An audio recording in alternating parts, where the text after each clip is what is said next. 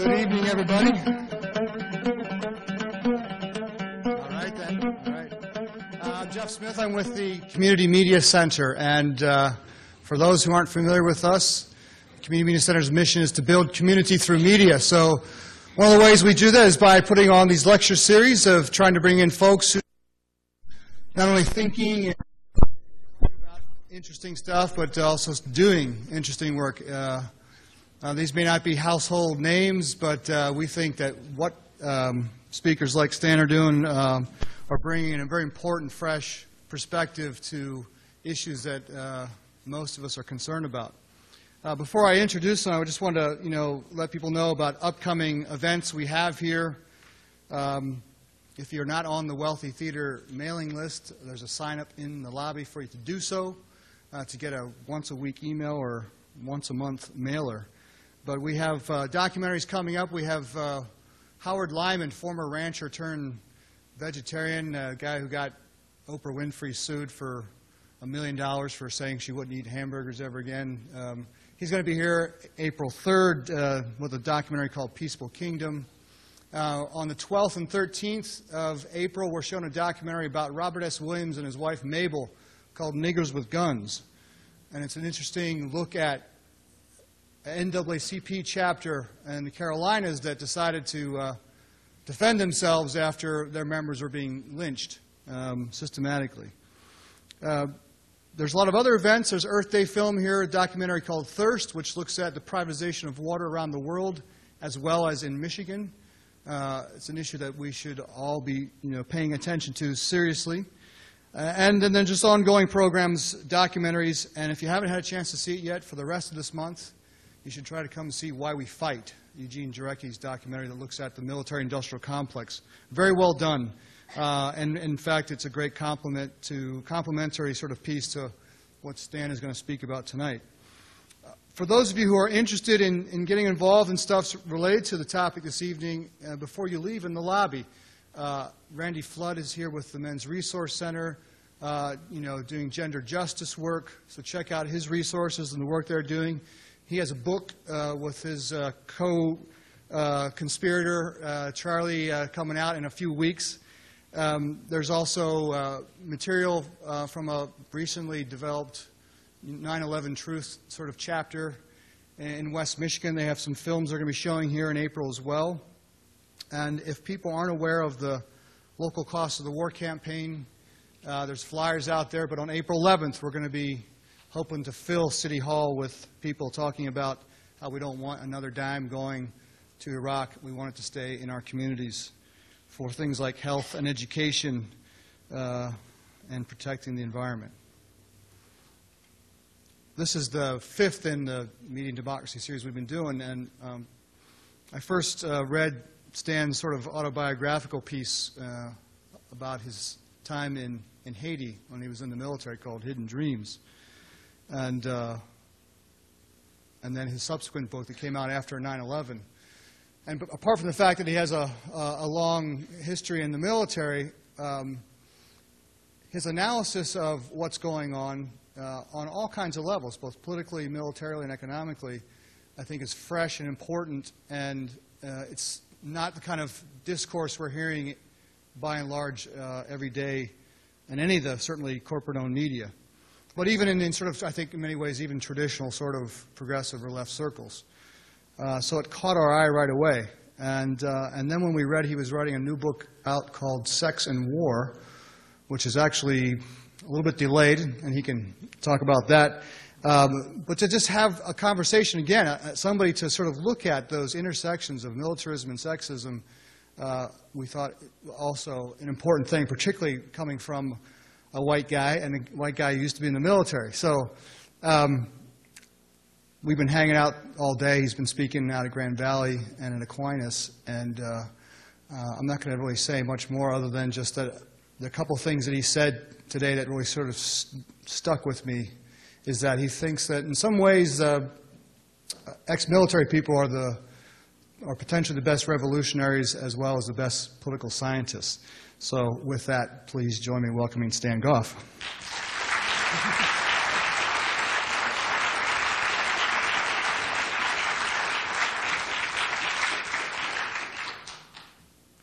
want to thank Jeff, and I want to thank everybody who came and for this opportunity. And I'm still sort of overwhelmed by this facility. I want one of these. This is really nice. I'm not even sure what to call it because there's so many different components to it over here. And Jeff just set me up with that comment about revolutionaries. So now I've got to convince everybody that I'm not frothing at the mouth over here. But I mean, that's perennially one of the questions that I run into is, what happened to you? Because it's sort of the expectation. I think it's because it's sort of a popular, dramatic convention that someone has an epiphany, and then they have this overwhelming transformative change in their lives, and so the expectation is that that's what happened, that I had some sort of an epiphany, that I was struck blind on the road to Damascus, and it wasn't anything like that at all. Actually, the military, and that's why I say that military people or ex-military people can make extremely good political scientists, is because we don't experience politics as an abstraction. We experience it right there where the rubber meets the road, so to speak, because politics is about power. And we end up being the instruments of the projection of physical brute power. And particularly in an imperial society like the one that we're living in right now, we find ourselves projecting that power outside our own country. That's unique. That's a unique circumstance for most soldiers. Most soldiers in most nations never leave their own countries. They are actually there, at least ostensibly, for defense. They've named our War Department the Department of Defense as a joke, I suppose. But there's nothing about it that's defensive. In fact, there's no one in the world today that offers a credible military threat to the United States. No one. Unless someone expects, I don't know, an attack from Canada or Jamaican frogmen or something, because there's really, nobody has the capacity. It's just not that way. Now, 9/11 was a military strike. It was a military strike against the United States, and they were actually very strategic targets. There was a financial target, there was a military target, there was a political target. But this was an asymmetric strike, and it's one against which the most powerful military in the world had no capacity to prevent it. That's what we have to understand. You can spend all the money you want on the military. You can't prevent something like that from happening. And they can't prevent the next time either. The only way that you prevent that is quit provoking people with your foreign policy. If you quit provoking people, then they won't be compelled to do that. That wasn't done because someone is evil or because they hated freedom. That's really the culmination, however perverse and however awful and however execrable in its execution. It was still the culmination of a set of very provocative and oppressive foreign policies in another part of the world. And our support for other people's provocative and excessive policies in other parts of the world, in particular the State of Israel. We have to be clear about this. If you quit provoking people, then people aren't going to take that kind of trouble to attack us. They have no reason to. Iraq was never a threat to the United States. There's no credible military threat to the United States. But the United States can't dispense with its military. We can't dispense with the military because it's so intimately articulated into every aspect of our economy, even our domestic economy. We did an exercise in one of the schools I spoke at this morning, early this afternoon. Just look at the tags on the backs of your shirts back there, and you can come up with basically a sort of a geography lesson of the entire globe. They're made everywhere except in the United States, where we run the world through an economic system, and the military is an enforcement arm of that. And consequently, the way that we run it right now is that we make dollars and everybody else makes things to get dollars, and consequently they export to us. And we have this huge, everybody knows about the trade deficit. We import much more than we export. So what we've developed is something that even back in the Reagan administration people called military Keynesianism, which is demand production, using the military as a surrogate export market for manufactured goods. And a good deal of the industrial economy that's left inside the United States right now is attached in one way or another to the defense industry, or to the military industrial complex. So if you have a society that runs itself economically with war production. It's only a matter of time until you have to employ that war production for something in order to justify it.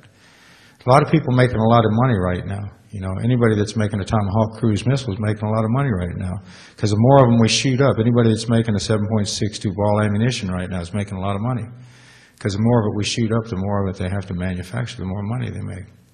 But that's not the only reason that they do that. This is sort of tangential to the real problem, what's going on right now. Oh, there it is. It says, is the U.S. military liberating Iraq? And, I mean, you know, obviously that's a rhetorical question. I mean, let's think about that. Because, you know, a lot of people think that there is something to do with liberation going on. Even a lot of people who have now come to question or even oppose the war have still not questioned some of the assumptions about the war, that there was, you know, that we went over there because we had bad information, and, you know, that we really meant to do the right thing, but we're doing it incompetently, or, you know, or whatever. And, you know, I think we have to take this question of liberation and sort of unpack it a little bit to make sense of how we respond to this rhetorical question up here. Liberation does not equal individual liberty. You know, liberation is a national kind of, in this context, we're talking about a national phenomenon. And it doesn't relate so much to individual liberties as we have them codified in the Bill of Rights and things like that, which, by the way, if you really start looking at that closely, what it does is this is a thing that grants certain abstract liberties to preserve certain concrete powers. But I'm not going to get into that right now. We'll do a critique of liberal law at some other point. My point here is that liberation, when we talk about liberation, we're not talking about individual liberties. But see, this conflation of the idea that, you know, somehow, you know, all of a sudden Laura Bush became a feminist whenever we started dropping bombs on Afghanistan. It's a, you know, so they've twisted things up in a way that conflates this notion of individual liberties with liberation. When we talk about liberation in the national context, we have to talk about questions of independence, you know, of independence. We have to talk about questions of self-determination, about the ability of a nation and a people to participate in the construction of their own history. And we just look at our own history. All we have to just look at our own history. You know, we've got, of course, the official mythology, but I'm sure a good number of people in here are also familiar with the actual history of the United States. And it's not one that conforms well to the sort of mythology that we were out there, you know, trying to secure freedom for ourselves and the rest of the world. In fact, you know, what we did was we wanted, the rhetorical we, it was really, you know, we weren't alive yet. It was our predecessors nationally, and not even all of our predecessors in the United States no longer wanted to pay tribute to a feudal monarch on the other side of the Atlantic Ocean. They wanted to make money on their own, in their own way, here, and control their own trade relations was the essence of the reason that we sought our independence in this country. And in fact, we didn't seek independence for a lot of people. We didn't seek independence for people that didn't own property. We didn't seek independence or self-determination for black people. We didn't seek independence or self-determination for women. That's not just an anomalous situation. This was the structure, and in many respects it's still a structure. It's just been sort of reconfigured in the face of popular struggles to add ourselves as those of us who are women, those of us who are black, those of us who do not own property. There were actual social struggles that went forward and forced the elites in this country to accept that we were part of the body politic, that we were actually entitled to citizenship. That didn't happen by accident. And what's really important to understand in the context of talking about Iraq is to settle one social question in this country. In the mid-19th century, we fought what was at the time the bloodiest civil war, the bloodiest war in human history. At the time it was fought, the American Civil War was the bloodiest war that had ever been fought in human history.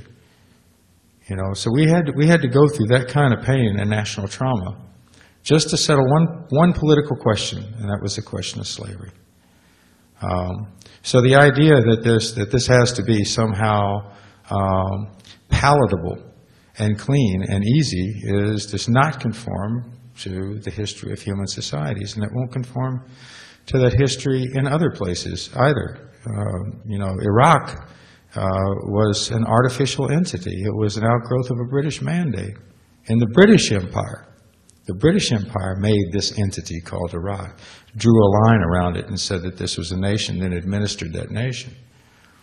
Now, with the rise of pan-Arab nationalism, secular nationalism, by the way, they managed to eventually, in the struggle against colonial oversight, to forge out a national identity that now exists as Iraqis.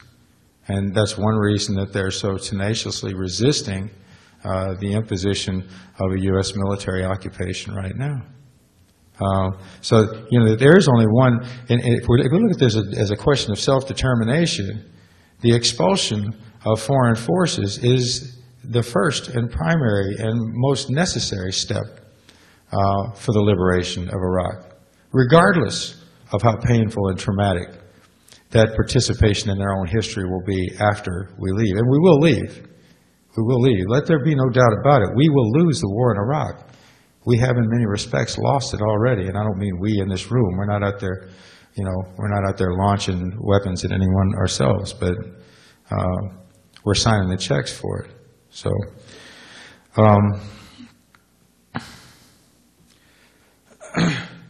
someone asked me earlier today, and this question is out there, about whenever we say things. I'm part of a campaign of Military Families Speak Out, Veterans for Peace, Iraq Veterans Against the War, Gold Star Families for Peace, and some others, called Bring Them Home Now. It's a national campaign. It's been going on for a long time.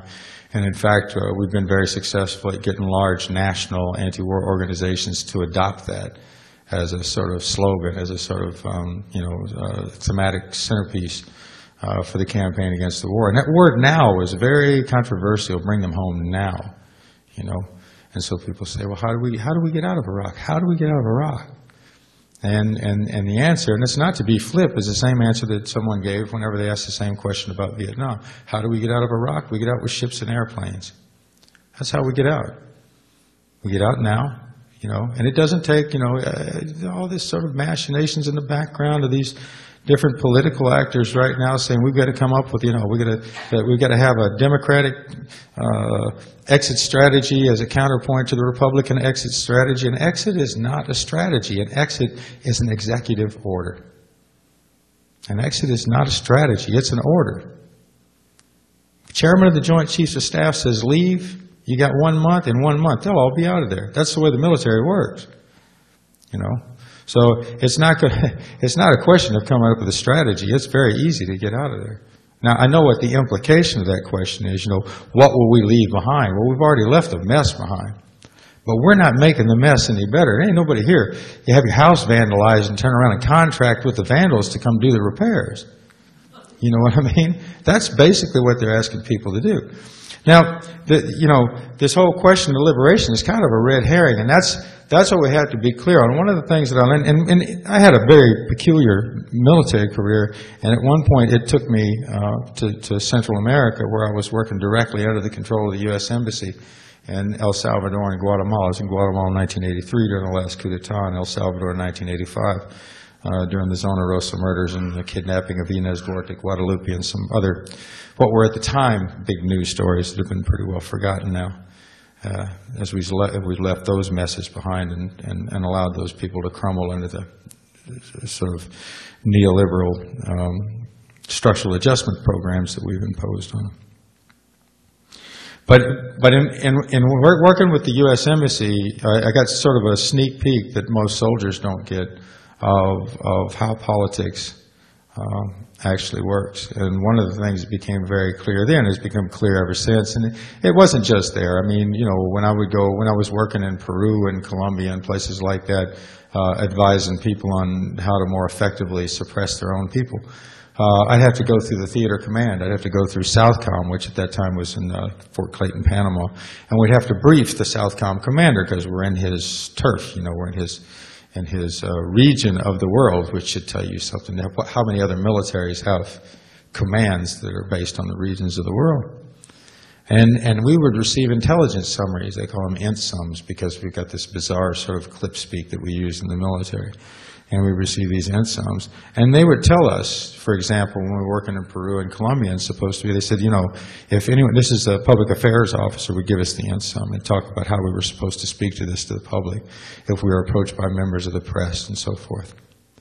And he said, you know, the official story is you're down there to work on counter-narcotics. Now, you all heard that, right? You all heard that. I mean, you all heard it from the Reagan administration. You heard it from the Clinton administration. All of you out there in John Q. Public, you know what I mean? You heard official pronouncements that said we were involved in a war on drugs. And here I was in 7th Special Forces Group, or Delta, and I was going down there, and I was in 7th Group whenever I was going down to Peru and Colombia and doing counter-narcotics. I wouldn't know a drug lab if it bit me in the ass. I wouldn't know it. I would not know what it looked like. They never briefed us on that. They never briefed us. We weren't doing counter-narcotics work down there. We were doing counterinsurgency training. You know? But if we had told the public that, then you wouldn't have co-signed the checks. So official pronouncements, in every case, sometimes they reflect the truth, but that's only incidental. Official pronouncements are not designed to represent reality. Official pronouncements are designed to gain your consent and acquiescence to a policy. That's what they're for. That's a very important point. If you don't take anything else home tonight, take that home, and then you can just quit listening to all the official pronouncements about Iraq, because all they're designed to do is to gain your continued acquiescence. That's what they're for. Because the consent is gone. Actually, the majority of the public now opposes the war in Iraq. But there's enough of a doubt about what we, rhetorically, are doing over there to give them the cover that they need to continue doing what they're doing, and we're not in an open state of rebellion. So, if we're not liberating, and we're not democratizing, and we're not, well, God forbid the notion that we could have anything to do with oil over there. I mean, surely we'd be in Iraq if their principal export commodity were T-shirts, right? Yeah. And I'm a Japanese fighter pilot.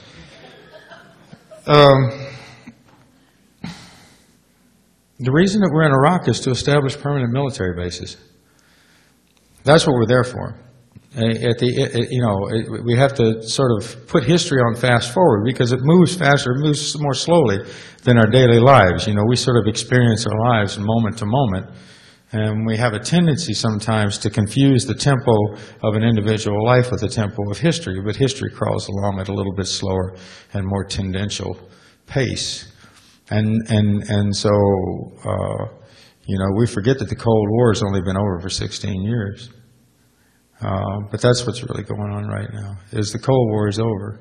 And at the end of the Cold War, what we had was we had this international military that had been deployed around the world they say to confront a threat, but it wasn't really a threat. It was a threat that they created, again, through provocation, but the primary quote threat was perceived to be the Warsaw Pact, and that's why we had so many forces that were concentrated in Europe and facing Eastern Europe. But with the very abrupt disappearance of the Soviet Union and the Warsaw Pact, all of a sudden the disposition of the entire U.S. military became obsolete. Now, they had this huge military apparatus. They have to figure out what to do with it now. And it takes a long time to figure that stuff out because we go through various administrations. We've got electoral campaigns to conduct. We've got all sorts of infighting and outfighting. And we've got to figure out what's going on in the rest of the world. And so it took them about 10 years to start making a determination. But don't forget that the Middle East in all this period of time, going all the way back when, you can go back to the post-World War II. Eisenhower talked about it. Kennedy talked about it. Johnson talked about it, Nixon talked about it, right on up the line. Every single one of them. And it became a doctrine of the Carter administration that we will never abandon our capacity to impose our military will on that region because it was entirely too strategic. And it's become even more strategic as the oil fields are being depleted in other parts of the world, with 60% of the most easily recoverable oil in the world now concentrated around the Persian Gulf. It becomes necessary. And so what's going on right now is an attempt to reposition the U.S.'s military forces for the next historical period, the post-Cold War period. And the biggest threat that's perceived right now is the threat of China. And it's an economic threat. It's an economic threat. It's a regional threat to American hegemony in the Pacific Basin. But there's also, there's always a perennial threat from Japan and Western Europe as economic competitors. Or what's the one thing that you can put your hand on that gives you a lever to use against these potential competitors in the future? And if you look at what it is, it's that all three of those entities, China, Japan, and Western Europe, are increasingly dependent on higher and higher quantities of fossil energy, imported fossil energy, and it can only be imported ultimately from one place. And even that place is beginning to see diminishment of their resources. There's some talk now that the giant Ghawar oil field in Saudi Arabia may have peaked last year. So this becomes a very urgent sort of strategic necessity from the point of view of an American dominant class that's committed to American international power, because they have to secure that power some new way. What they've done is they've approached a new crisis in the wake of the Cold War and the collapse of the Soviet Union. It's become a unipolar world, but they've got to try and maintain that unipolarity. And there are a lot of different approaches out there among these dominant factions. They have a lot of different ideas about how to make this happen. But all of them agree that the Middle East is critical. You know, the argument is not about whether we should occupy Iraq right now among those folks. Otherwise, we'd see a lot more Democrats out there saying, get out of Iraq. They're not saying it. And they're not saying it just because they're cowards, though that is a fact sometimes. You know, let's don't forget that the Democratic Party sat by and co-signed this war from the get. And they have to take responsibility for that. The vast majority of them signed right on the dotted line and gave executive power to this intellectual mediocrity that occupies the Oval Office right now. They did that, you know. And it's because a lot of them are committed to American power too, and they recognize that they want to keep those bases there right now. But what they've seen is it's turned into a political and military debacle, and they want to figure out how to get it. And don't forget, you know, the politics of it. You know, things going badly in Iraq for the Republicans is really good for the Democrats. I mean, you know, don't think that those folks aren't just as cynical as that. They are, always have been, always will be, always will be. But basis. That's what we're there for. You won't ever hear that from the official pronouncements, but that's what we're there for. They want the basis. And this is an outgrowth of a mentality among the so-called neocons. And, you know, there's a lot of different ways to sort of define these guys, and we discussed that earlier today in one of the venues that I was at. And, I apologize for my voice being so ragged. I've been on this march from Mobile to New Orleans. We did a lot of hollering. Everybody's voices are shot.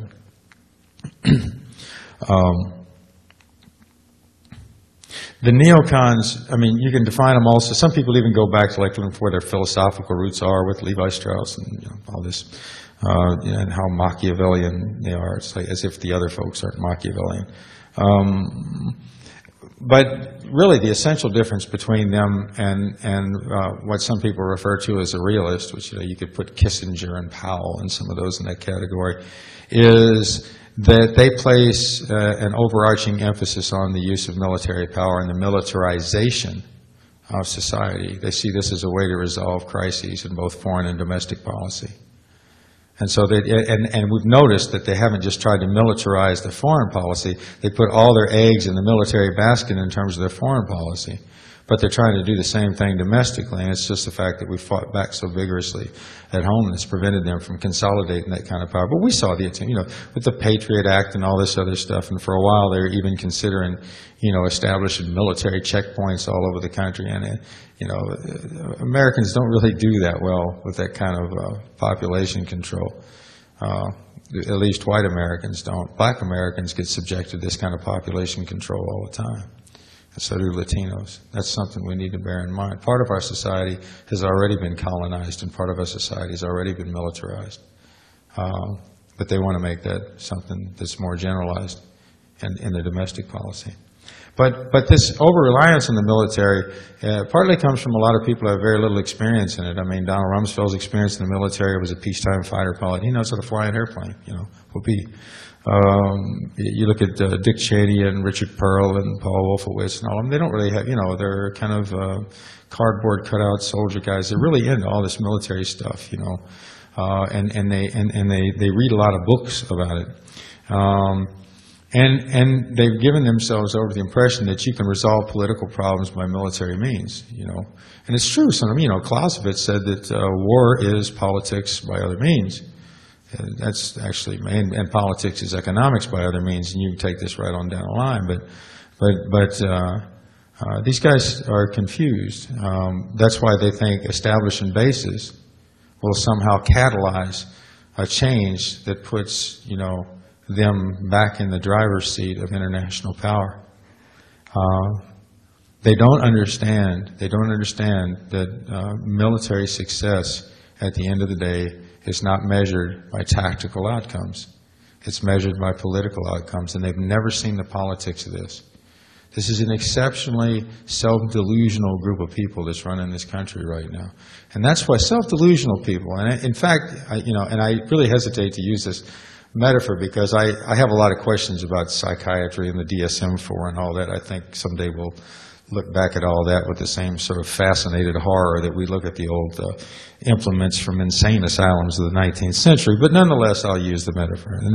And that's that this administration seems to manifest all the characteristics of a narcissistic personality disorder. They're completely self-referential. And they surround themselves with people who tell them what they want to hear. And this has really been their downfall. They actually did rely on con men like Ahmed Chalabi to advise them on how to go forward with an invasion of Iraq. They really did believe that people were going to go out there and sling rose petals at them like they were the liberators coming into France in 1945, and everything was just going to be fine after that, and they were going to go, pump oil and pay off the debts and ride off into the sunset. They really believed that. And now what they're doing is they're trying one thing after another, and everything that they try, militarily and politically over there, seems to be more ham-handed than the last thing that they've done, in the expectation that maybe one thing they do in some unexpected manner will catalyze a miracle that'll switch the situation over, and they won't have to give up their bases, because they got the bases over there. They got the bases over there. I got a couple of veterans in here now. I think I can't see them because I got these Klieg lights in my eyes over here, but I can hardly see any of you. But I talked to a couple of brothers today that had just come back from Iraq not too long ago. They can tell you how big LSA Anaconda is. Mosul has a perimeter fence of 65 kilometers. It's a city. It's a city. They got an airfield to support any aircraft in the world. They have swimming pools, post exchanges, movie theaters. I mean, it's a city. They got everything over there. And they've got bunkers you can jump into whenever the mortars are incoming. So, the bases are there. The bases are there, but the question is, how do they keep them? And because they didn't understand that military success is not predicated on tactical outcomes, but on political outcomes, they haven't been able to recognize what's been coming at them all along. And I can describe the military defeat that's happening right now fairly easily. Because in the absence of, if you have a conventional military conflict like we had perhaps, let's say World War II, you have two clear sides, and they're defined by state apparatuses. And so one side formally capitulates to the other side, and you have, a victory and a defeat. There's a surrender, and then, they say, we'll do what you say, and everything is resolved. But this is not that kind of a conflict. In fact, this is a conflict where they went in and intentionally destroyed the state, but left behind huge pockets of popular resistance, and basically an intact army. And so now they're fighting in a situation where they've created a stateless milieu. And so there is no strategic target available for the United States to go after. And it's a very decentralized and asymmetric form of warfare that's being waged against the United States right now. So when you're in a situation where there's no definitive way to determine who's winning or who's losing, you can't, we got in that situation in Vietnam, and so they came up with, Rumsfeld calls it metrics, and McNamara called it body counts. You know, it's bean counting. Only instead of counting beans, they were counting dead bodies. They're doing the same thing in Iraq right now. Well, they won't tell you about it because they said once, well, we don't do body counts. That's because they didn't want to count civilian bodies at the time. But, you know, with Vietnam, it became body counts. And so it became so outrageous. This became the measure of the war. It became so outrageous that at one point, I think it was Clark Clifford or someone that interrogated Westmoreland, and he crunched the numbers and he said, you just told me that you've killed off 130% of the opposition. Why is the war continuing? You know, because people were making up body counts. It became the measure of success. So everybody from a buck sergeant all the way up to a general was inflating body counts. They were counting, you know, pigs and chickens and everything else that was laying around. They started counting everything called a body count. You know, to prove that we're killing more of them than they're killing us. But that doesn't work because, again, that's a tactical outcome. That's not a political outcome. The way that you measure, at least where we are right now in terms of who's ahead and who's behind, to use a sort of sports metaphor that's completely inappropriate, but the only thing I can think of off the top of my head is you have to look at who has the initiative in a particular conflict. And by that I mean which side is being forced to respond to the initiative of the other side. And it's absolutely undoubtable that in Iraq right now, the U.S. is being forced in every case to react to the initiatives of the resistance. In every case. The only time they've tried to re-seize the initiative is whenever they conduct these, really overwhelming and overwhelmingly lethal operations like the complete destruction of Fallujah, where probably 6,000 civilians were killed in a matter of days. Many of them intentionally in their homes. Many of them massacred, like we're finding out about Haditha right now. This is the nature of this kind of a war. And when you conduct an operation like that to re-seize the initiative, what you do is enlist thousands and thousands more people into the resistance. And right now, 80% of the people in Iraq say they want the Americans to leave right now. And we're talking about, we're going to liberate Iraq. We're going to liberate Iraq. They've also created a situation politically. So we've lost the initiative, and that's just sort of the tactical assessment. And I don't think there's any way to regain the initiative. but politically, and this is really important because, we have a lot of people who are asking this question, how do we get out? Aren't we going to leave a mess behind? Don't we owe it to the Iraqis to make sure that they can, defend themselves even though they don't define who themselves are? What is the real political situation over there? And, the Bush administration likes to crow about we brought them elections. That's not what happened, y'all. That is not what happened. What happened was they got themselves into a fight in Fallujah where they suffered their first decisive tactical defeat. The first time they went to Fallujah, they had to turn Fallujah over to resistance commanders. They lost Fallujah. That's why they went back in with this vengeance attack and bombed it into oblivion. But they lost Fallujah, and one reason they lost Fallujah was at the same time they were fighting in Fallujah, a second front opened in Najaf. And let me go back and talk about Fallujah, because actually what happened on a matter of days, a week or two after the occupation began on the 20th of March in 2003, elements of the 82nd Airborne Division went into Fallujah. And at that time, nobody had ever heard of Fallujah. And they went in there. And in Fallujah, the imams and some of the local elders had reestablished order in Fallujah. They had the traffic running. They had a modicum of security. They'd opened up the schools. And they were doing what they knew how to do, self-governance. And the Americans came in their, typical diplomatic way, said, leave this school, we're using it as our headquarters. And they closed down a school, functional school, and took over it as their headquarters. And the Fallujans, being Fallujans, they are very feisty people, they came out and organized a demonstration out in front of the school. And someone got trigger happy, opened fire, one of the Americans, then several Americans opened fire. And about a dozen people were killed in an unarmed demonstration. We don't ever hear about that, but that's how the animosity began to develop in Fallujah. And then it just grew from there. It was tit for tat. You know, they'd attack the Americans attacked them, more and more people would join the resistance, and it built up from there. And then it became a rallying point in the north, or in Anbar province. But at the same time, back then, this is when Bremer was running the Coalition Provisional Authority. Again, in democratizing the nation, they decided to close down all the newspapers that said anything critical about the occupation. And one of the newspapers that said something critical about the occupation was a newspaper of Sadr City, which is about a 3 million strong, poor and working class area inside Baghdad. It's Shia. And their spiritual leader is a young cleric named Muqtada Sadr. Sadr's newspaper was saying that they needed the occupation to leave.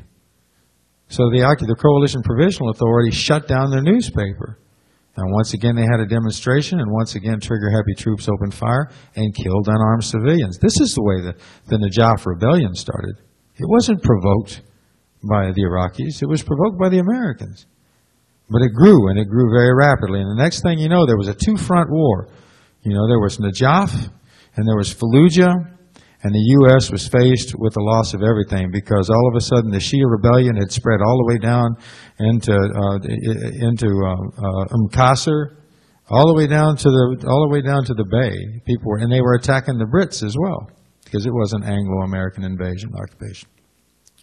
So they were faced with a situation they needed somebody to pull the cookies out of the fire, and this is when Sistani came along, and Sistani had been insisting on elections all along, because Sistani knew that he could control enough of the Shia vote to gain some, to control some political power.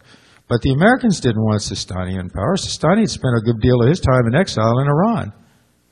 And the Shias in southern Iraq are very pro-Iranian in many respects. Now, I think probably Sadr orients more toward Hezbollah, but nonetheless, Sistani, who had his sort of popular base in the Shia petty bourgeoisie in the southern part of Iraq. It's a very strong base because it was well funded and because they controlled civil society and so forth. Sistani wanted these elections, but the Americans didn't want elections that were going to put pro-Iranians in power, because Iran was second on their target list.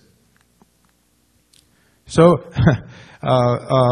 Sistani came along and said, I'll get you out of this little trick you got yourself into in Najaf and Fallujah, but I want elections. And the CPA said, nah, we want this. They had this thing engineered where they were going to have like this referendum that involved only certain people. It was, one of these things that are sort of a typical product of a U.S. embassy for other people, of course. And Sistani said, no, this is what we're going to have. And that's the reason they had elections in January. It had nothing to do with the Americans deciding they were going to export democracy. Sistani forced them into it. And now the Americans find themselves in a very peculiar situation. And that situation is that they find themselves aligned with a government that's sort of a puppet government and sort of not a puppet government that orients toward Iran. And they're in a situation right now, and we hear a lot of people talking, about the threat of the U.S. attacking Iran right now. I dare them to attack Iran. Because if they do, they'll be faced with a generalized rebellion of the entire Iraqi population, which will result in a decisive military defeat of the U.S. forces in Iraq in a period of a month. I mean, they simply do not have the forces on the ground to control a society of 27 million people who are hostile to us. Can't do it. So, I mean, this is the political situation they've gotten themselves into. Now, behind the scenes, there's all this stuff about civil war. This mosque bombing, that initiated this latest round of vengeance and counter-vengeance. In every case before this, when anybody did a bombing, somebody'd run up and take credit for it. Nobody took credit for that bombing. What was the reason for it? And who did it? See, I don't know, and I'm not making any accusations or anything, but I worked in the special operations field. For about 14 years I worked in the special operations field. And I have to wonder, who benefits most from something that's going to provoke an attack on the Sunnis, and for that matter, on Shias. I got an intelligence briefing when I was in Delta back in 1984. Just an intelligence briefing. We got these things once a month. They give us this real thorough intelligence briefing. And the beginning of the briefing went, and I remember this guy, his name was Dennis Chu. He was our intelligence officer. And he said, "Good news, the Iran-Iraq war is still going on." That was the attitude. Now, we provoked that one too. We provoked it and funded it behind the scenes. Because we had to set aside our war on pan-Arab nationalism, because all of a sudden, out of the blue in 1979, there was a non-Arab Muslim country that overthrew a U.S. puppet government in Iran. And the only person we could talk into fighting with them was an Arab nationalist named Saddam Hussein. So, see, this stuff, you can control a lot about how people think by deciding where you start history. You know, but this has been going on for a long time, but it's not going to go on much longer, at least not the way it is right now, because it can't. You know, I was talking to someone earlier, a great line from Chalmers Johnson is, anything that can't go on forever won't. And this won't. We don't just have diplomatic isolation. We have a ruinous domestic economy from this war right now. I just came back from a 6-day march. We took veterans all the way from World War II to the current war, along with military families, Gold Star families, people who'd lost members of their family in the Iraq War, and hurricane survivors. And we marched from Mobile, Alabama to New Orleans, Louisiana, across 3 states, went through Mississippi, saw Long Beach and past Christiana. Looks like a nuclear weapon fell on top of those communities. Saw the Ninth Ward that's been depopulated, and they're trying to bulldoze houses before they've even brought the cadaver dogs in to find out if any of the 800 missing people are there, you know.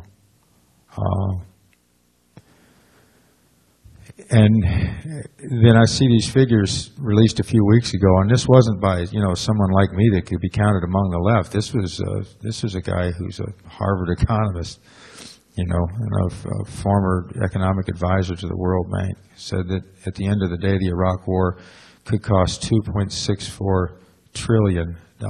Trillions 1,000 billion. Billions 1,000 million. Think about it. $2.64 trillion. I went down to the Gulf Coast and I looked at that and I said, you know, how is it that we can build a city in Mosul in a matter of weeks? We can build a city in Balad in a matter of weeks in someone else's desert in order to kill other people, and we can't rebuild cities right here at home. I don't understand that. I don't understand that. You know, it's like all these people have brought on anyone is sorrow. They brought sorrow on our soldiers. They brought sorrow on the Iraqi people. They're bringing sorrow on the people of the Gulf Coast right now. It's shameful. It's shameful. It's criminal. You know, I hear people talk about impeachment. It's just my opinion. I'm not speaking for anyone. I'm not a 501c3, so I can just say it. They ought to throw every one of those people in jail. That's where they belong. You know.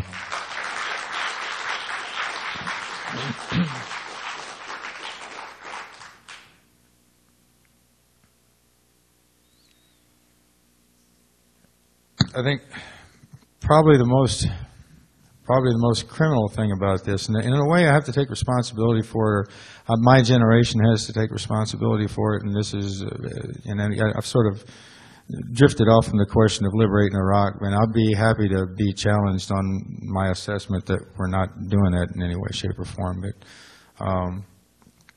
I know we've got a couple of Iraq veterans here, and I'm really happy that you're here, and I was happy that you were here today, and I work a lot with Iraq veterans, and my son is an Iraq veteran. He's been there 3 times. He's in the Army.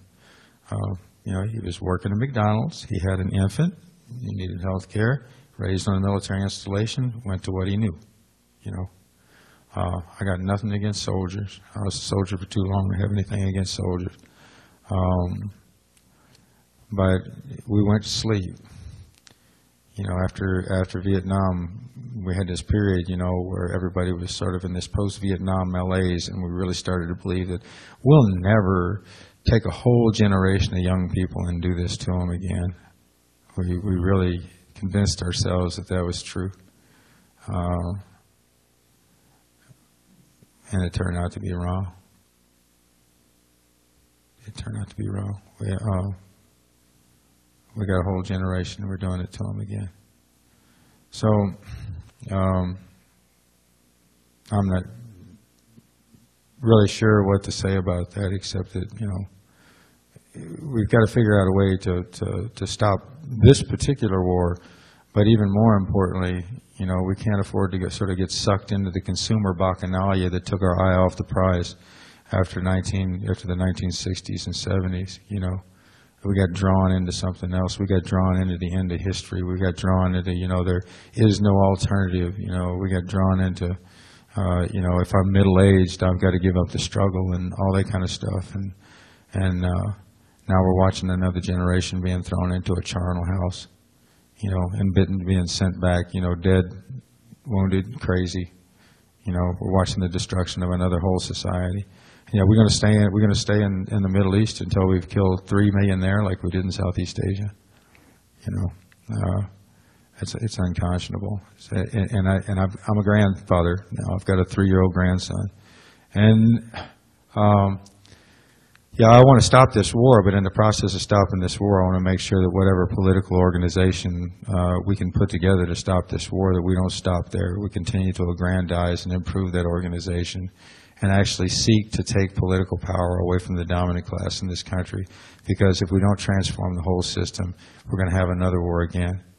And I have no intention of watching my 3-year-old grandson put on a Kevlar helmet or body armor. And I don't want to see it happen to any of your grandchildren either. And with that, I'm going to go ahead and close. And thank you for your attention. And I'll entertain questions, comments. Yep, thanks.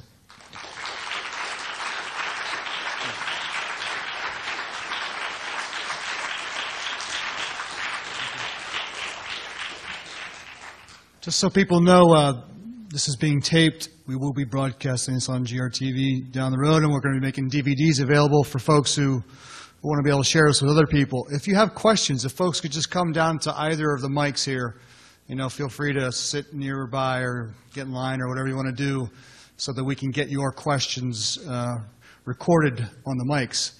So who's first here? Come on up. Come on up. Don't be shy.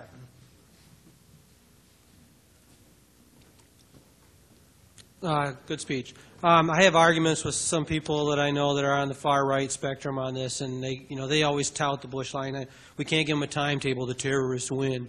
And you're talking about, well, we could just pull out just like now. But the big question is left unsaid. If we said, okay, our timetable is 6 months, and we do pull everybody out, what do you foresee happening with Iraq if we pulled all of our troops out? I don't have any way of knowing,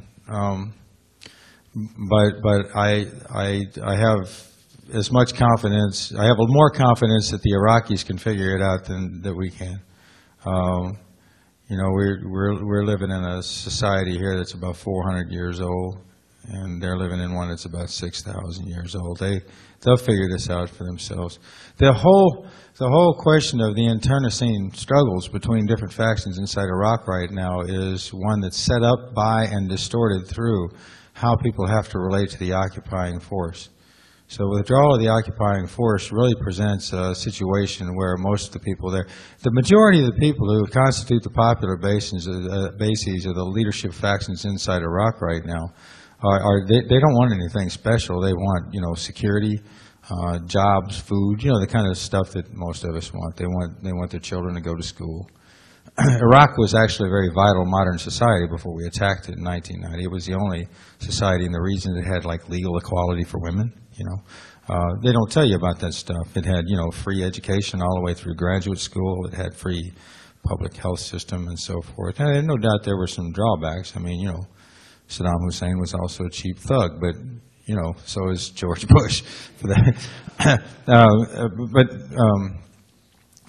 Right now, like the Skiri and the Dawa, who are the dominant groups over there, right? And the Skiri is actually employing on behalf, and they're the ones who are in league with the occupation, which this is what's caused a stalemate, because the Skiri, the Supreme Council for Islamic Revolution in Iraq, is the dominant group that orients toward Iran, but at the same time they're joined at the hip under the current situation to the occupying forces. And so other guerrilla forces are forced to attack the Skiri as a tactical necessity. When you have a weaker force facing up against a technologically far superior force, then your greatest advantage is in surprise, and the way that you achieve surprise is to blind and deafen your enemy. And the eyes and ears of the American occupation are their Iraqi collaborators.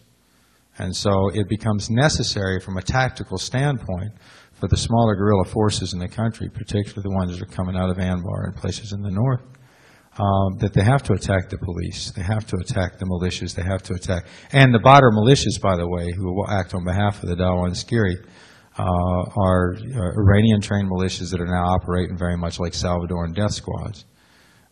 So we're starting to see that kind of dynamic take place. But if you withdraw the occupation, then the quickest route to security, education, economic stability and all that becomes cooperation between the different groups. And everybody likes to look at where the oil is. The oil is up in Kirkuk. That's another problem we hadn't even talked about, is Kurdistan, which the U.S. is sort of finding itself saddled with that into perpetuity right now, because as quick as the Kurds declare independence, and there's going to be a war with Turkey. I mean, it's just they made a pretty good mess of everything over there, but it'll get sorted out, I think, more effectively and more quickly and more immediately in the interest of the people who live there, if they're the ones who are making the decisions. I think there's far less chance of civil war in the absence of an occupation than there is with one. They say we've got to keep the occupation there to prevent a civil war, but it looks to me like a civil war over there right now. A civil war with everybody else against whoever is joined with the occupation. Yes, ma'am. I think most everyone is familiar with the journalist Helen Thomas, who was finally allowed to question the president recently. Yeah. And her question, which has gone unanswered, was, why did you want to go to war in Iraq, President Bush? Now, some of us who have already put out our own thoughts on this, the first thing, when you read books like The Oil Factor, understand that we've reached peak oil. If that's your understanding, we said it's the oil. Other people said it's a geopolitical. We're in a great position to control the area around us. Some of us said, well, Saddam Hussein's going to switch to the euro and all of our portfolios are going to bottom out. Just as the tech hit tremors sort of hit, took a 15%, 20% dive.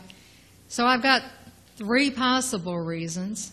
I'd like to know what your thought is, and if I could ask one other question, how does Saudi Arabia play into this whole scheme and our partnership with them? Thank you. Thank you. Well, I mean, watch me push this off the side and embarrass myself. I mean, the reason they need bases in Iraq is because Saudi Arabia expelled us. And the reason that Saudi Arabia expelled us is because, I mean, Osama bin Laden is a Saudi. And Osama bin Laden's interest has always been, from the very beginning, he's never been, unclear about this. We don't ever hear what he has to say here because we've got to portray him as, the evil genius. But it's political power. He's a member of a very influential political family inside Saudi Arabia. And Saudi Arabia has a very corrupt administration, and bin Laden has always been seeking political power there. So the way you go after the royal family is to go after, their benefactor and patron. So I think it has a lot to do with 9/11. I think this has been very much about Saudi Arabia from the very beginning. But the expulsion from bases means that we lost, a foot. It's very difficult to project power from the United States around the world. You have to have bases because, planes only fly so far without putting fuel in them. It takes tremendous. You have to build these huge logistical bases in order to support, to project that force out. And they saw Iraq as sort of the logical first place to go in and establish a basis. So I think that's it. I've heard the Euro thesis, and I'm not convinced about it because I'm not convinced that the Europeans themselves are ready to, you know, sell the dollar shorter. I don't think anybody else is going to do that because they'd wipe out the value in their own central bank reserves. And I don't think anybody's going to commit economics to it. That's, you know, the whole economic system right now is a game of chicken that the U.S. plays. That's why we can, you know, we borrow money and then we just sort of use a printing press to pay it off, and everybody, you know, pretends that it's like not happening. You know, it's like the emperor is fully dressed. But definitely, I mean, you know, oil has a lot to do with it. And peak oil has been controversial. I have no idea why it's controversial because the empirical evidence for it is absolutely overwhelming. But it's not just a question of peak oil. It's the pricing of oil, and it's the demand for oil, and it's the demand trend lines for oil. And if you look at, again, you look at a place like China that's on this incredibly fast industrialization track, they require huge quantities of oil, and the projection is even though you know they're still only number 2 to the United States as a net importer, is that as these supplies begin to diminish, as production begins to diminish, then that puts them in direct competition with the United States. So, you know, definitely that had something to do with it. But it's also a question of, you know, what do we do with this military? And one of the other, and again, I don't think that, and this is, Tariq Ali and other people are saying that this is what it was all about, you know, and I'm not sure that it's what it was all about. It was certainly a reason for the war was the U.S. wants an opportunity. The U.S. behaves like a bully. If you think about where we go project our military for, I was involved in the invasion of Grenada, okay? An island that's 5 miles long, you know, that has the population of Leesburg, Virginia, you know, and we went in there and like pounced on this little island, I don't know, to protect the strategic nutmeg supply for the world or something. You know, because there was a government there that we didn't approve of, and it was a way to, I don't know, recoup after 258 Marines had been killed in a bombing in Lebanon. Because it happened 5 days later, Grenada invasion did. But people talk about demonstration effect. And it's the idea that, you know, we can go out there and demonstrate this overwhelming military. If you remember I'm talking about shock and awe, you know, shock and awe.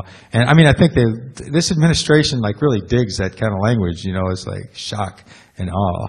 And what they were going to do was go over there and demonstrate American military invincibility to the rest of the world as an object lesson. That's demonstration effect. And if that was one of their objectives, they failed on that one too.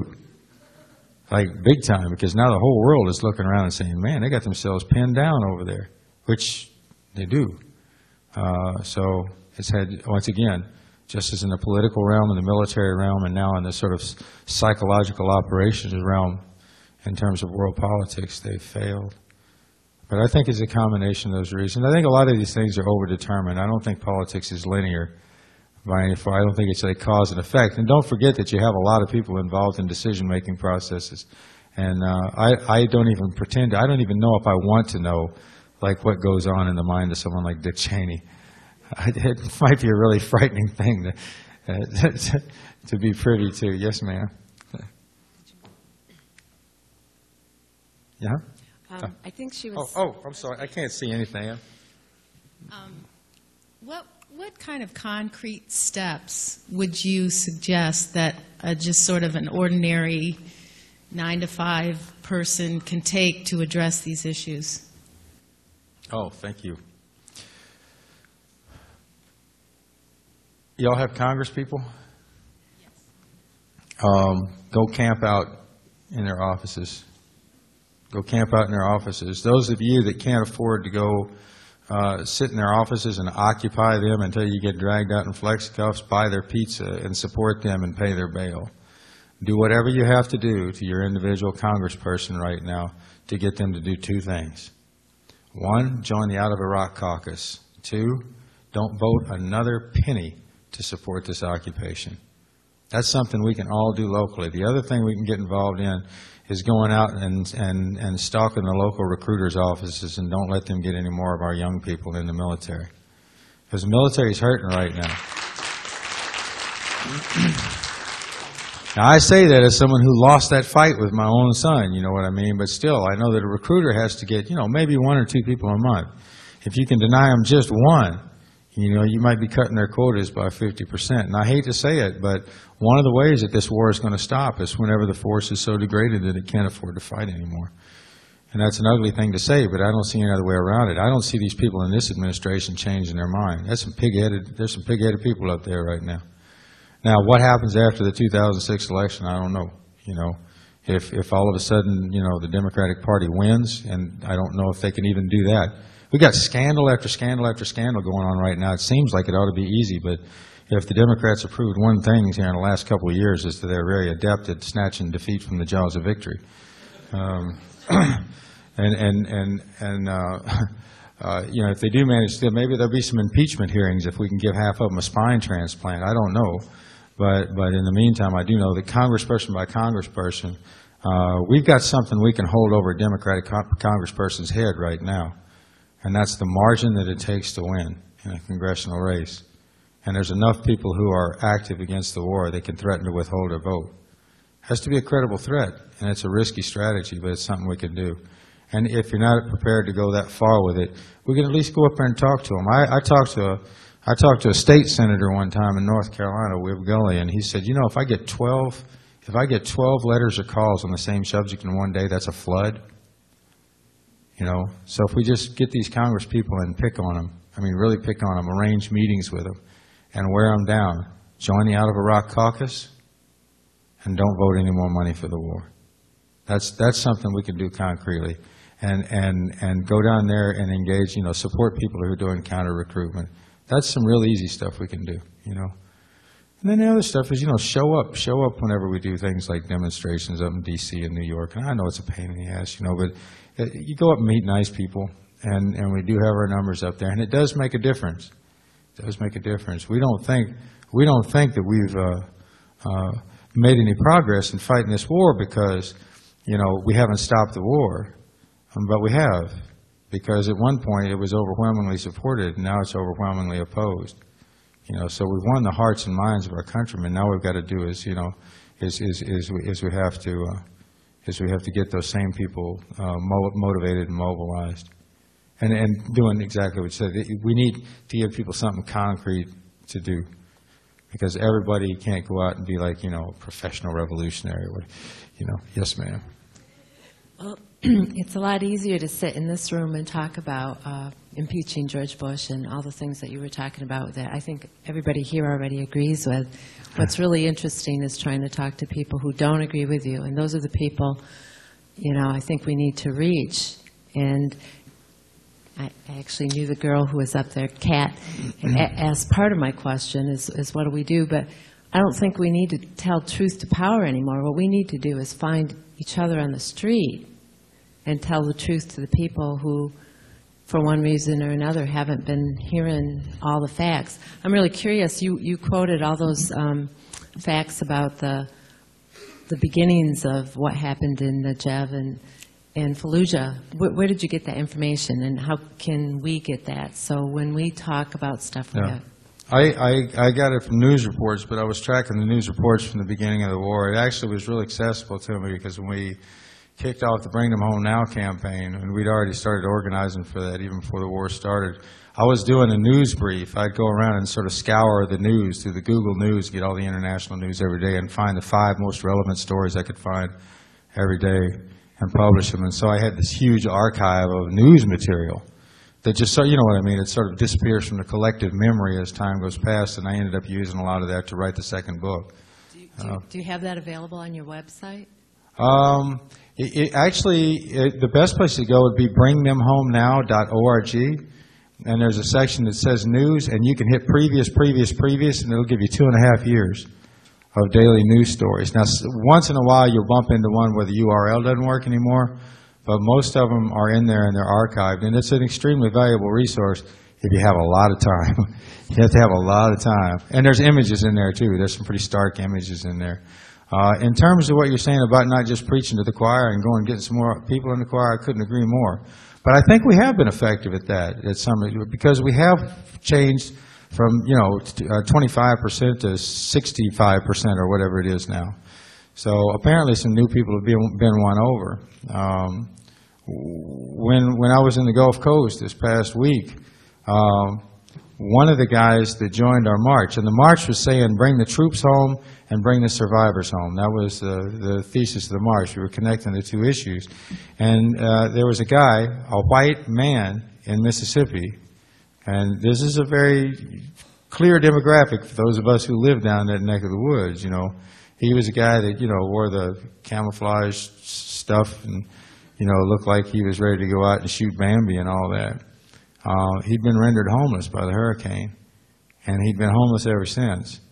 And he had this old car his brother had loaned him, and it had a Confederate flag sticker on one side, and it had W is my president on the other side.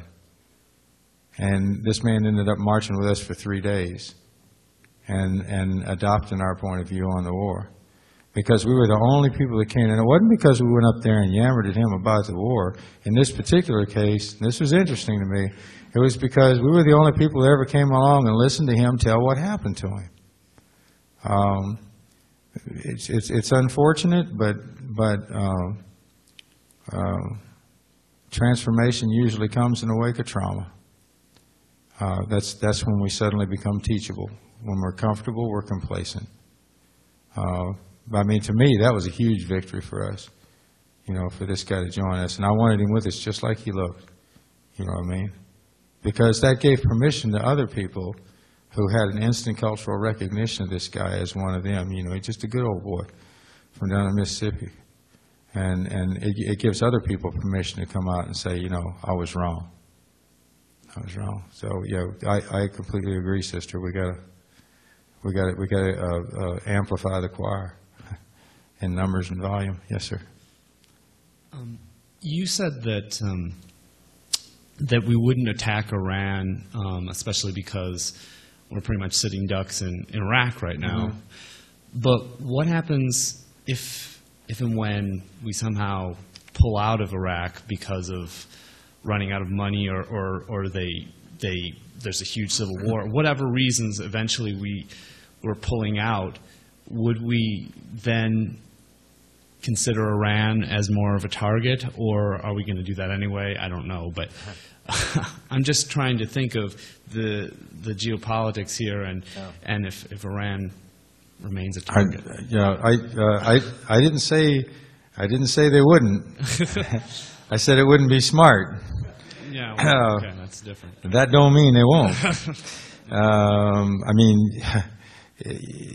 hubris can make people stupid, and these folks have got it in spades. I mean, oh, Lordy. So, I mean, yeah, they may. They're over there rattling their sabers right now. Anytime these people start calling somebody Hitler, I start to get nervous, you know what I mean? As soon as they start calling somebody Hitler, it usually means they're about to drop a bomb on them or launch a Tomahawk cruise missile at them. But I mean, from their own, from the point of view of their own self-interest, it doesn't seem to me to make any sense for them to attack Iran right now. That don't mean they won't do it. But with that caveat, I don't know. I don't know what will happen when they leave Iraq. My sense is that people are so fed up with this one that it's going to be very difficult to get the public behind another war, you know, based on someone saying that there's a threat of weapons of mass destruction. They pretty much worn that story out.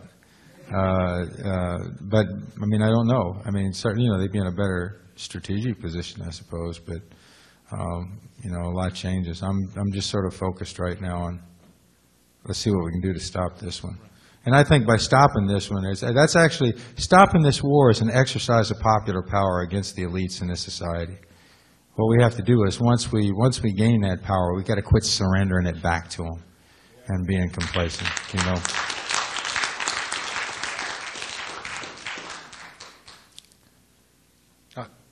Yes, sir. This may sound like a swift shift of subject. That's all right. But what do you think our government is doing now in Venezuela? That's actually the same subject.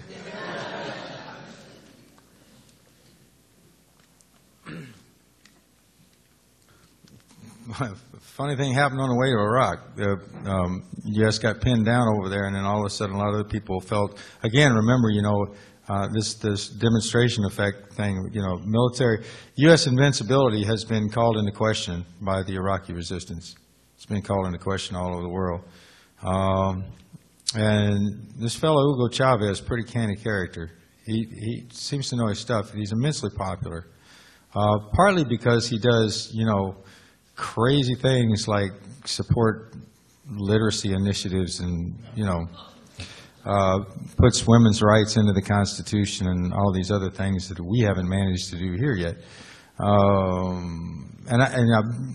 Full disclosure, I'm a big partisan of Hugo Chavez, and not just because he's a paratrooper like I was, but I think it's really cool that, that once again, this is the one situation where we've actually seen a country's military act as part of a transformative force in society and a progressive force in society.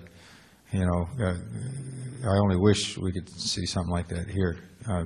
Take the latent talent and creativity of the people we have in our armed forces and aim it at some sort of a great social project like that. It would be something to behold, wouldn't it? Yeah.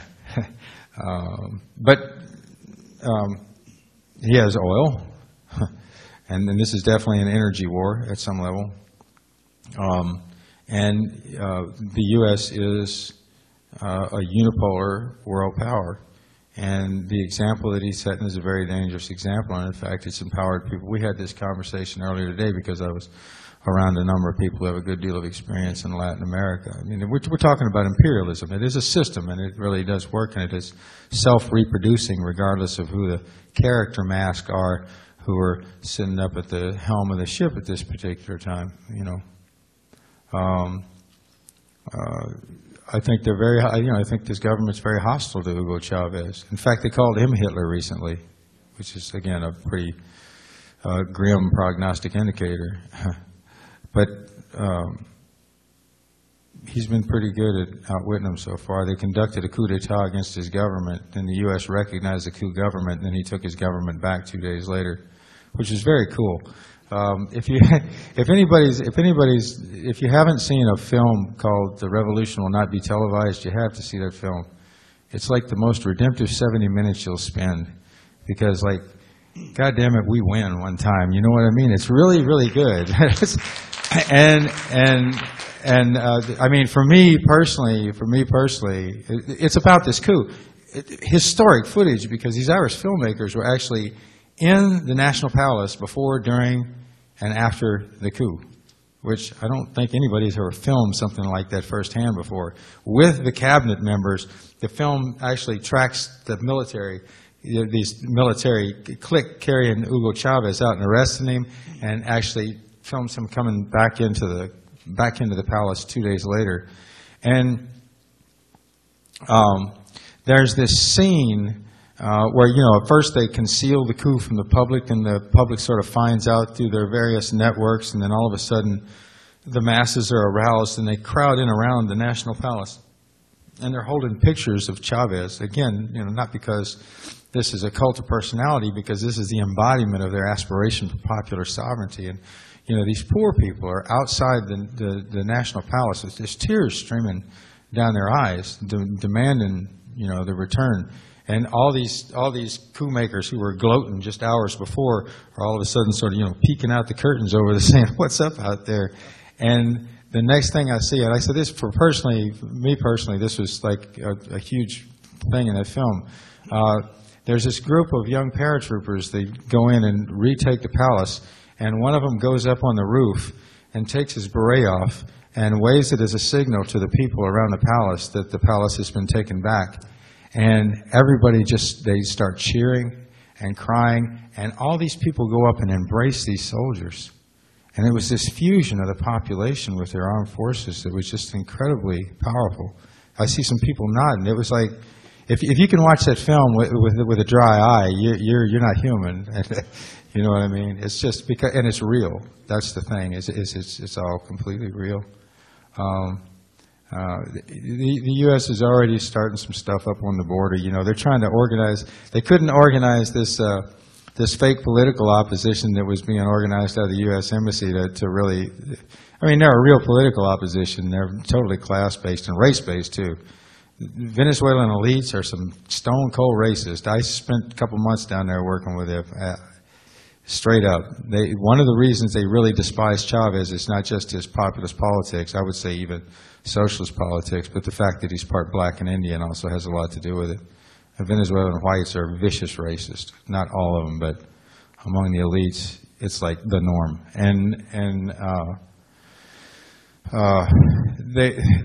That failed, and they're organizing this secessionist movement up where the oil is right now. It's like one thing after another. They'll keep trying stuff because they're very alarmed about Chavez.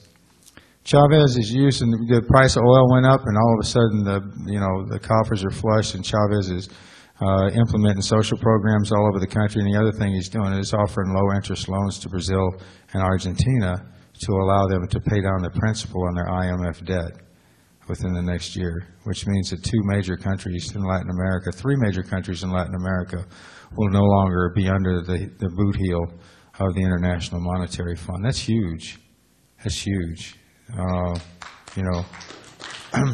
We could be witnessing in Latin America right now the first steps in the dissolution of an empire.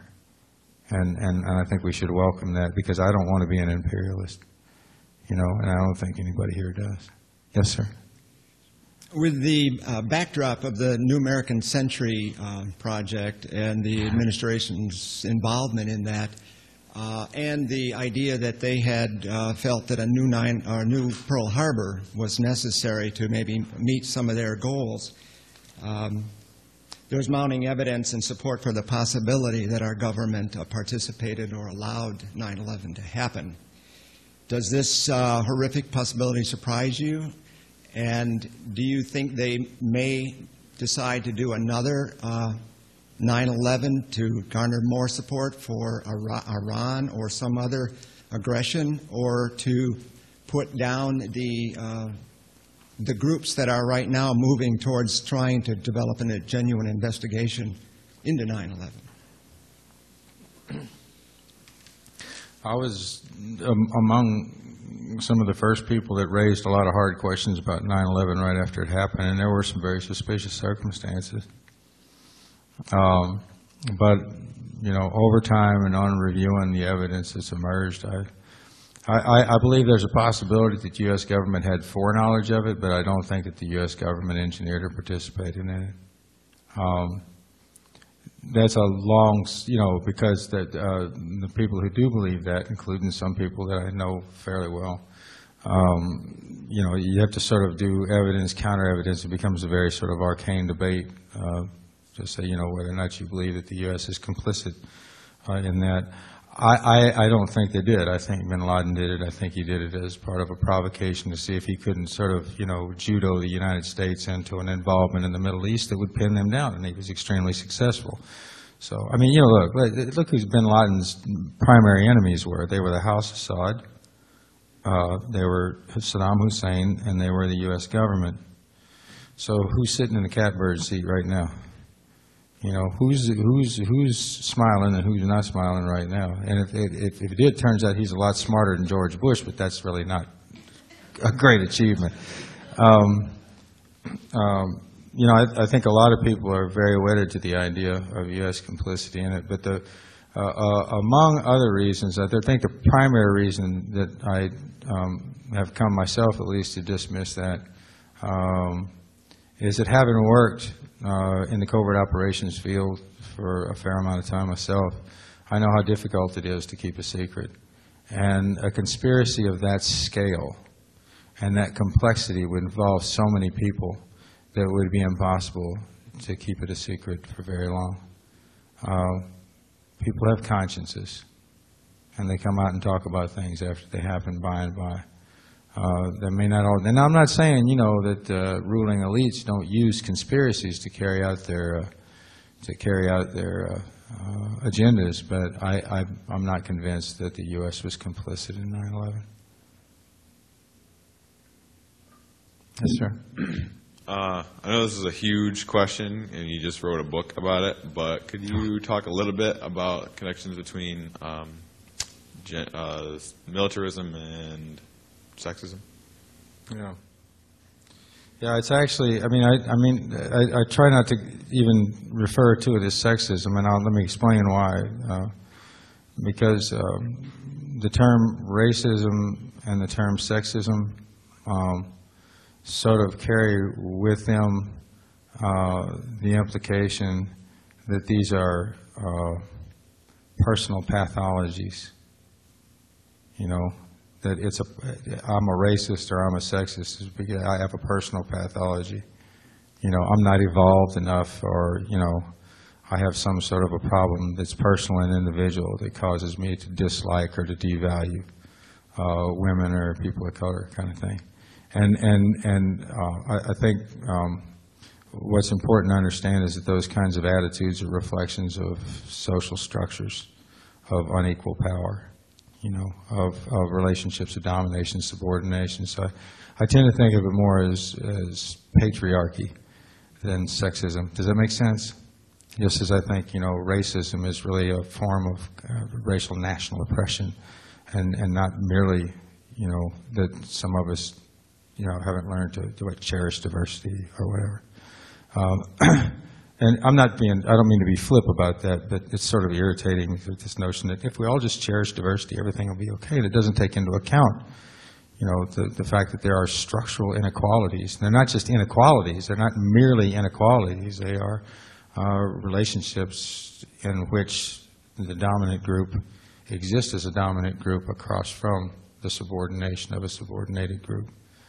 You know, it's a fusion of opposites. There's no right without a left. There's no up without a down. I could go on for a long time about gender and militarism, and you know, in writing about militarism in the second book, Full Spectrum Disorder, you know, I was increasingly confronted with the fact that you can't really explore the whole phenomenon of militarism, economic militarism, cultural militarism, political militarism, without engaging the question of gender, because it's very, very, very gendered, which is so incredibly obvious that it becomes invisible. You know, and we see it in our popular culture all the time. Just look at any representation you have at war, and you see all these sort of masculine conventions. You know, masculinity constructed as aggression, and the ability to project violence and that kind of thing. You know, I mean, it's so common that we sort of, again, we invisibilize it. We pretend it's, we don't even notice that it's there because we grow up with it.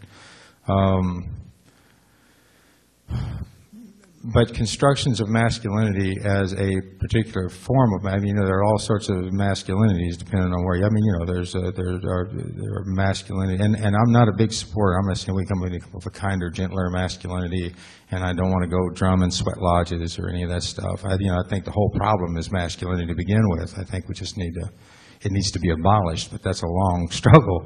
You know, along with femininities and all these other sort of bipolarities that are the behavioral expectations of a system of unequal power between men and women that plays out in all sorts of things like homophobia and whatnot.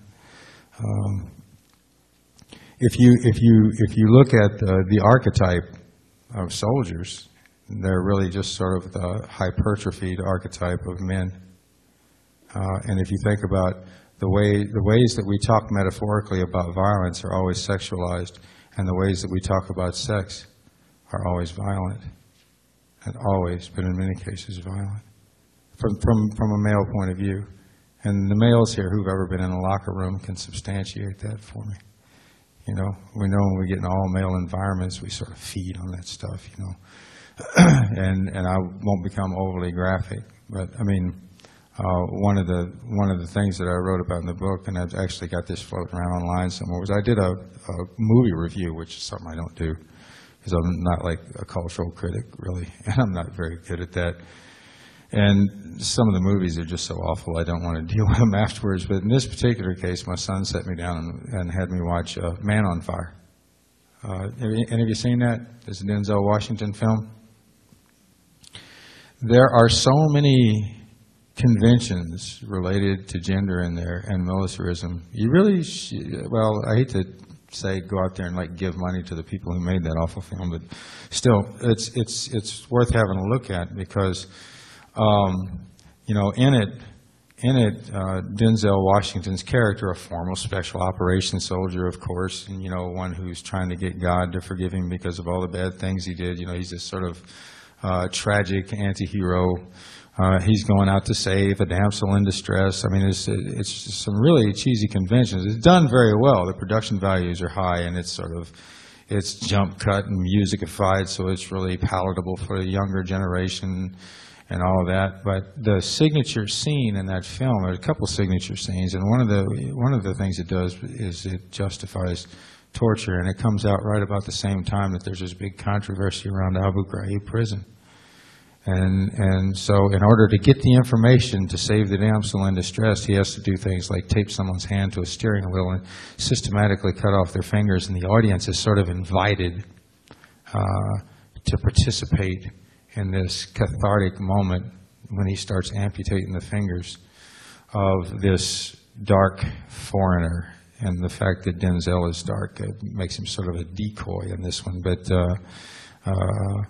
the really signature scene is where he captures one of the bad guys, again, a bad foreigner, and tapes him down to the back of a car and symbolically rapes him by pushing explosives into his anus. And at the end of the scene, he walks away and it explodes in this climactic moment. Now, you could write master's theses in psychology on all the reasons that this was such a popular scene in this movie. You know, but the construction of aggression is rape. You can go on and on and on. The gender implications of militarism are extremely deep. That's why I ended up writing a book about it. I could have written like an encyclopedia, but I just had to stop, you know. I had to stop. Once you start, you know, digging into the literature on it, it just, oh, mercy, it goes everywhere. But I don't want to use up the whole time. It's there, though. It's there. What's our time look like? Does anybody know? I don't want to keep everybody up past their bedtime. Yeah. We have time for one more question. Okay, that works for me. What you said earlier about, I forget the exact language, about how transformation follows in the wake of trauma. Yeah. And I'm thinking about how we're all socialized as American citizens, all of us, to kind of be concerned with what's going on here and not anywhere else. Yeah. And I was thinking when you said that about the role historically and contemporarily Israel has played in this, our relationship more accurately with Israel has played. What are your thoughts on the American public in general being able to confront our own foreign policy, and what role do you think, how much of that ability you think will be dependent on our ability to understand historically and contemporarily what is happening with Israel, our support of it, and how the rest of the world sees that situation? It's one of the most difficult foreign policy questions we have to confront, because both parties have embraced Zionism as part of the strategy, as a strategic necessity. And what we have to overcome are a whole lot of things. This is so contradictory. A lot of people have been very successful at portraying anybody who opposes the Israeli state as being anti-Semitic. But people have been very successful at equating Zionism, which is an expansionist political ideology, one that was secular, by the way, with Judaism or with the Jewish people. And it's not the same thing. But that conflation has been very effective. It's pretty easy to paint anybody who opposes Israeli policies as being an anti-Semitic. It's also very difficult to argue on behalf of the Palestinians because they've been so effectively demonized. You know, Arabs and Muslims have been effectively demonized. In fact, the only people that it's, you know, like permissible to do racist stereotypical images of, like in political cartoons and whatnot anymore, seem to be Arabs and Muslims. You know, we used to get away with that with a lot of people here at home, but it's getting harder and harder to do because folks have gained enough of a political toehold to fight back against that stuff, but it still seems to be, you know, fairly permissible to attack Arabs and Muslims. The Israeli state is an expansionist state. But it's going to take a huge public education effort for us to get that through to people, because people don't know the history of the region. They don't know the history of the region. What they've seen, they remember when they were young, we saw Exodus, you know what I mean? And that's our whole perception of what happened with the birth of the Israeli state. We don't know anything about, the ideology of Jabotinsky. We don't know anything about the Stern Gang or the Irgun. We don't know anything about the stuff that's actually about the Deir Yassin massacre. We don't know anything about the fact that like 90% of the potable water that's available in Palestine has now been seized by the Israelis. The fact that they've seized most of the arable land.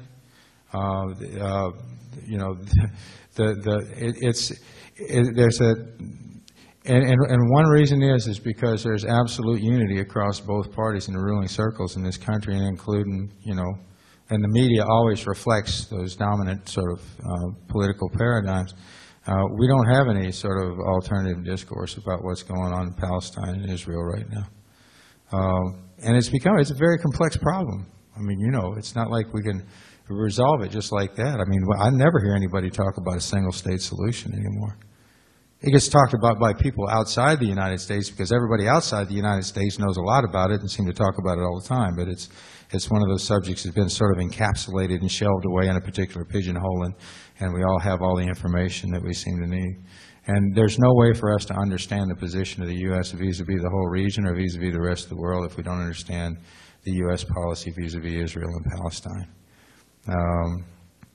Our uncritical support of Israel has consistently worked against us in the region. Now, at the same time, I don't want to say, we need to have more influence. You know what I mean? That's not what I'm arguing, but I'm saying that the ignorance of the body politic inside the United States and the whole question is colossal, which implies that we have, those of us who may have taken a look at the issue of Israel and Palestine have a responsibility to research that more deeply and to make that issue accessible and popular, and to go out and do public education on it. It's a really urgent need. I think there's the two key issues that I think need to be discussed in this country that are sort of off the radar because neither political party has touched them is Palestine and prisons. We need to educate the public on the reality in Palestine, and we need to educate the public on 2.1 million people being incarcerated inside the United States and what the conditions are inside those prisons.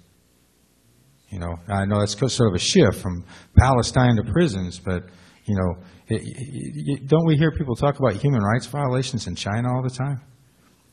Yeah, China's got almost 1.4 billion people. You know how many people they got in prison? 1.5 million. We got 2.1 million, and we're less than a quarter their size. How does that happen? And we're not asking questions about it. And who are the people who are in prison? We're not asking questions about that either. And what's the relationship between prison here as a weapon of population control against colonized and oppressed peoples and prisons inside places like Abu Ghraib?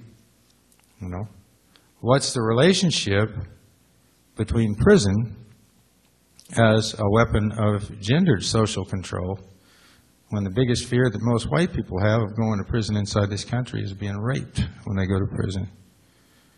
And these are men who never think about being raped when they're out in civil society, though there's not a woman in this room, I don't think, that hasn't taken precautions to prevent being raped herself. All this stuff ties together. I don't mean to be so eclectic, but I'm saying that all these subjects tie together. You know what I mean?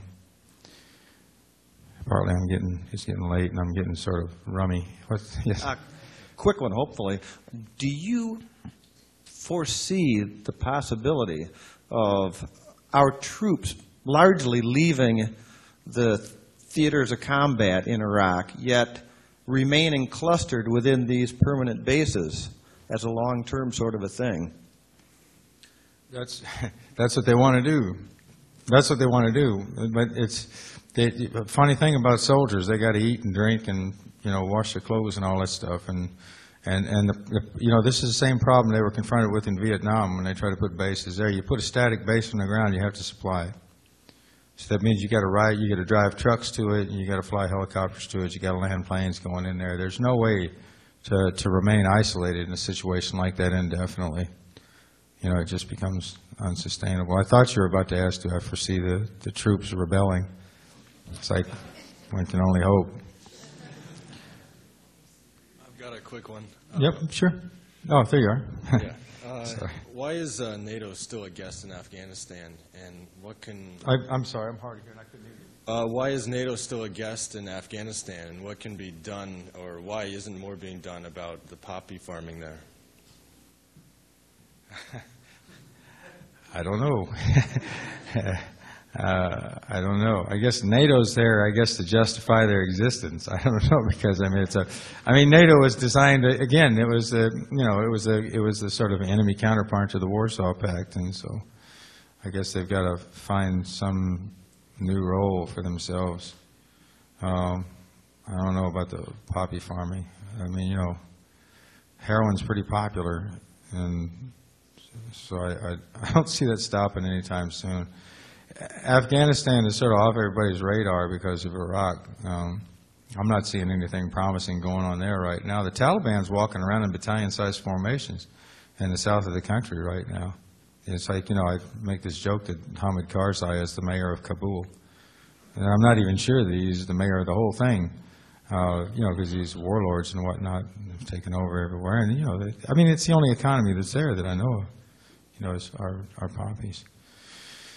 And a lot of people have a lot of interest in the money that generates, so that's one of those hard things to stop.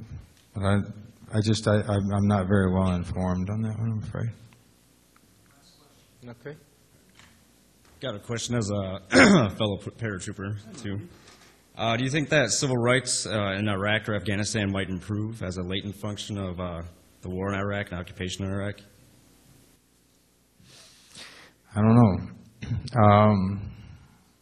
I don't know what I mean by civil rights a lot of times, because you can only put civil rights in the context of a certain stage of historical development too. I think it's certainly possible, but I don't think it's possible under a military occupation. If it does happen, it's going to happen as a consequence of a struggle that goes on internally. People start demanding more autonomy and demanding more civil rights as part of their own internal political development, and eventually they, can win those rights. But I don't think they can win it with an outside force like that. No. One last question about that, like a sort of the same subject. Have you seen any improvement on many of the countries that you've been to and special operations in the United States has any sort of correlation with that? Any improvements in those countries? I went to 8 conflict areas. And it's sort of a peculiar thing. Short answer is no. But you gave me the seg, and I'm going to use it. It's like, you did the same thing. I don't know if you re-enlisted, but I know you enlisted. Every time we raise our right hand, what do we say? I do solemnly swear to protect the Constitution of the United States from all enemies, foreign and domestic. The Constitution. Now, I didn't say I was going to protect Halliburton. I never said that once. Not once did I say I'm going to protect KBR. That was, exactly. Now, when you realize that's the oath you took, I solemnly swear to protect the Constitution of the United States from all enemies, foreign and domestic. It's like in 8 conflict areas, I never found a single person that was an enemy of the Constitution. There's nobody opposing the Constitution in Vietnam that I know of. Or Salvador, Guatemala, Peru, Colombia, Somalia, Haiti. I never, Grenada, they have a lot of enemies of the Constitution down there. They were like waiting around, tearing them up in front of us. And I have to be. I actually do see some domestic enemies of the Constitution running around loose right now, and they seem to be holding political office. So in a way, I'm maybe fulfilling my oath right now for the first time,